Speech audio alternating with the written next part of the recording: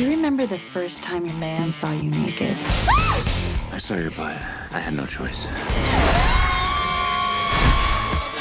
We're at the world premiere of our movie, Sex Tape, that we worked at for a really long time, and now we're here and it's happening. It's the most exciting day of my life, by far. You?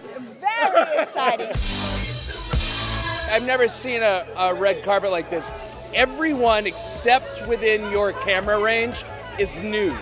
We had the best time making this movie. It's my second in a row with Jason and Cameron starring. You know, the two of them just have this great rapport. I think you really feel it when you watch the movie. I think when the people involved have fun, the audience sees it and they have fun as well, and that's what you want in a comedy. We're really good friends, so we had a really good time, and some of the stuff we do in the movie is super embarrassing, but to do it with like a partner in crime, it's the best thing you could hope for. Lots of high-fiving going on.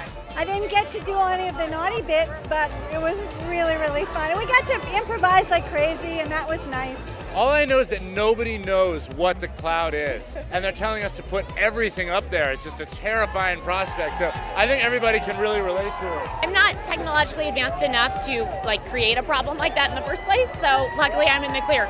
We had a lot of fun. We made a great movie, a real audience pleaser. It's got a very catchy title. I couldn't be happier.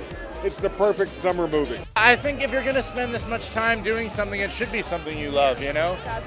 And to work with people like Jake Kasdan, who I've known since Freaks and Geeks, and to work with somebody as amazing as Cameron, I'm just the luckiest guy in the world.